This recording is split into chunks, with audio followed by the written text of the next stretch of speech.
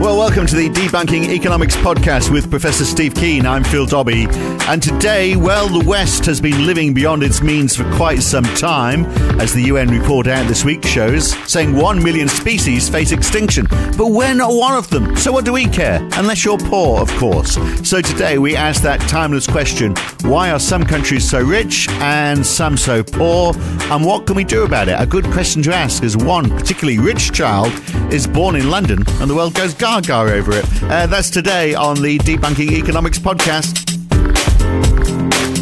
So, Steve, the poorest nations in the world, they are the Democratic Republic of Congo, the DRC, which we used to know as Zaire, Mozambique, Uganda, Tajikistan, Yemen, Haiti, Ethiopia, Tanzania. Now, many of these are in Africa. Many of them are at war. Many of them are rich in mineral reserves, so we can't actually put it down to the fact that these are sparse countries with not much to call on. In fact, in various points in history, many of these countries, the West has kindly helped to extract some of their reserves. That's been really nice of them, isn't it? But let's start with the DRC, the Democratic Republic of Congo. It's got the lowest GDP in the world. It's got millions of people. It's got a civil war. It's got outbreaks of Ebola. It's not a great place to live. Its growth is around 2%. It's been hit hard by commodity prices. There's less demand from China for what they are doing, and their currency, the Congolese franc, has fallen a lot against the US dollar. But these are all artificial things, aren't they? I mean, this is all to do with money and international trade. If they just block themselves off from the vagaries of the value of currencies, and they had their resources, surely they do better. So that raises the question, why are some countries so rich and why are some so poor? Well, and a lot of that actually relates back to an obvious answer for Africa, and that's slavery.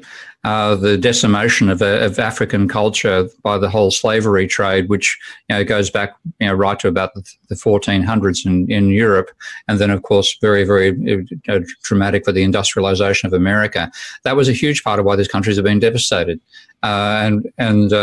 the extent to which the colonial powers played one tribe off against another, setting up some of the conflicts we've seen happen here. It was a huge destruction in the productive capacity of Africa and also of India. And that's something which when you've got a legacy like that, where you've destroyed what was a viable society, then it takes a long, long time to rebuild that society. But it doesn't look like it's getting rebuilt anytime soon. I'm just wondering, on this whole thing about the artificiality of money. So the 20 poorest countries have an average income of $1,000 a year, which is less than $3 a day. But $3 a day would be fine, wouldn't it, if you didn't have those links to the US dollar? $3 a day is more than enough to feed your family if you can feed your family on $1 a day. It's it's like the problem is international trade, isn't it? Yeah, I mean, I think we've actually, again, I think economic theory has led us massively astray here, because economic theory, first of all, says you'll benefit by specialization. So if one country specializes in, for example, diamonds, let's call that the Congo, and other country specializes in tools, let's say like Germany, then they'll both gain, because there'll be a reallocation away from using the same technology, I might add, that's part of the theory, a reallocation towards where the Congo has a comparative advantage that over Germany everybody benefits. Yeah. Now that first of all, as I've satirized in my Econ Comics book, that requires the free movement of capital from one industry to another, which is simply impossible. You can't convert machines that make machine tools into machines that dig up diamonds. Yeah. You simply can't do it.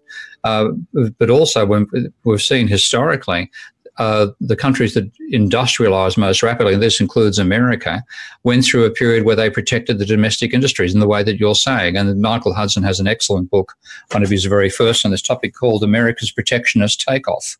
So America, which was a fairly underdeveloped country, from about the late 1400s to about 1700, in the late 1700s, early 1800s, they put up large tariffs, and basically meant you had to pay huge prices to buy that British steel or German steel, or you could establish your own steel industry. And because they had the economies of scale that were thrown open by the the entire American continent and the whole Manifest Destiny movement from the East Coast to the West.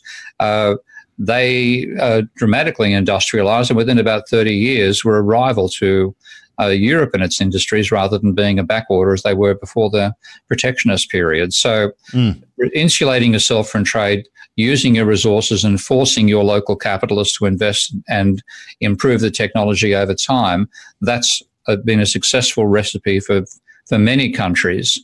And yet what we sell to them is the idea you should actually be liberalizing, opening up to free trade. That's the mantra they're taught. And it doesn't work in theory, it doesn't work in practice. And all we need is your local currency to reach parity with currencies in the West, and everything will be fine. But of course, that whole argument of comparative advantage also disappears out the window, doesn't it? The moment countries start investing in other countries. So if they were mining for all of those diamonds by themselves, rather than having foreign entities doing it, maybe they would be slightly better off. But let me play something from the Vice President of Research at the St. Louis Fed, in the Federal Reserve in the United States. He's called B. Ravikumar. He did a video, his take on why some countries are so rich and others are so poor.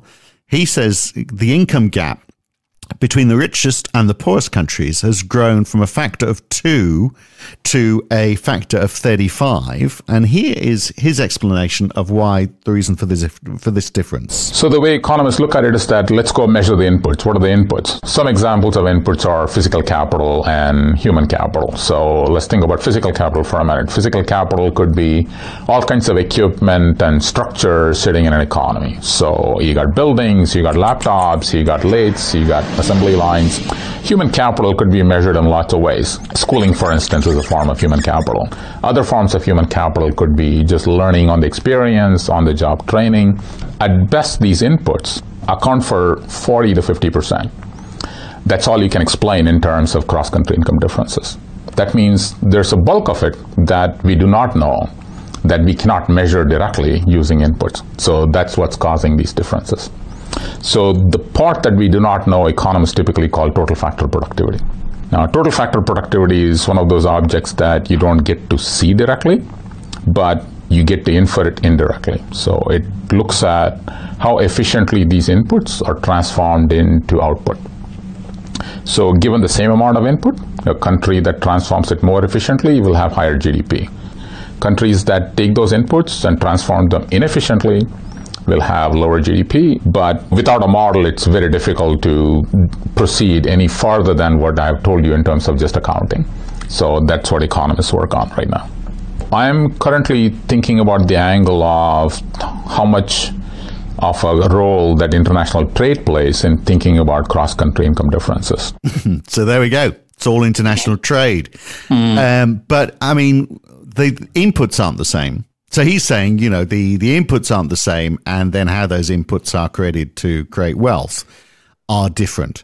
But if the inputs aren't the same, you're never going to get the ability to use those inputs more effectively, are you? So surely that's the answer to foreign aid, isn't it? We just need to make sure the whole world has, you know, a similar level of inputs into their economy, whether it's education or whether it's resources, technology. Surely, if we did that, we'd be a long way towards solving the problem, wouldn't we?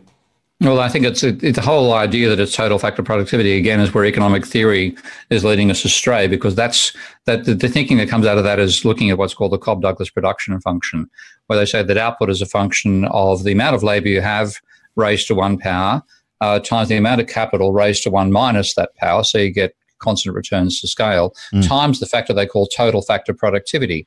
Now, this idea of total factor productivity is supposed to absorb the change in technology that occurs over time. But in fact, when it was, the economists expected most of the change in GDP to be caused by a change in labor or a change in capital. And when they broke it down to the three elements where that change could occur, one was this total factor productivity, another labor, another capital, they found 85% of it turned up in being the total factor productivity element, which is why they talk about total factor productivity. And they look about, you know, whether it's human capital or yada, yada, yada. When I look at this, I always thought total factor productivity was just a total kludge because it it is a residual in the model. The model itself talks about labor and capital producing output. When I worked out the energy equation a couple of years ago and I fed that into the Cobb-Ductus production function, my argument was that what we're actually doing with both machines and labor is taking energy we find in the universe, which neither be created nor destroyed, taking that energy, converting part of it into useful work and the rest necessarily into waste, and then that useful work becomes GDP.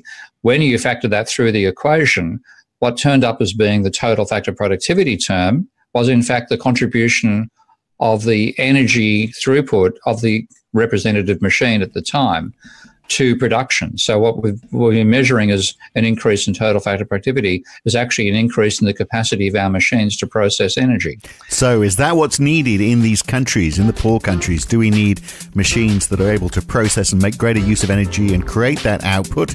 Is that the difference? We'll look at that in the full edition of this podcast. If you want to hear it in full, you need to subscribe at debunkingeconomics.com or become a supporter of Steve Keen on Patreon. Go to patreon.com/Prof Steve Keen.